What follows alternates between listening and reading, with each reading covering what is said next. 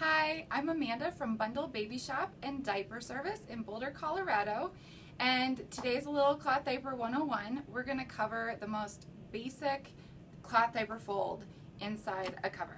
Okay, so we have our pre-fold, newborn sized, and our newborn size waterproof diaper cover, and our little model, the monkey.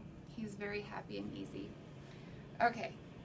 So starting with your pre-fold, you're just going to lay it flat and fold the thinner sides into the middle, and then grab your diaper cover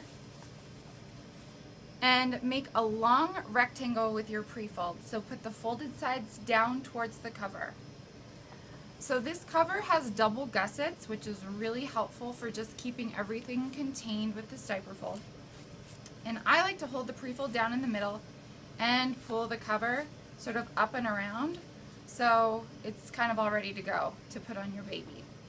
And then you have your baby.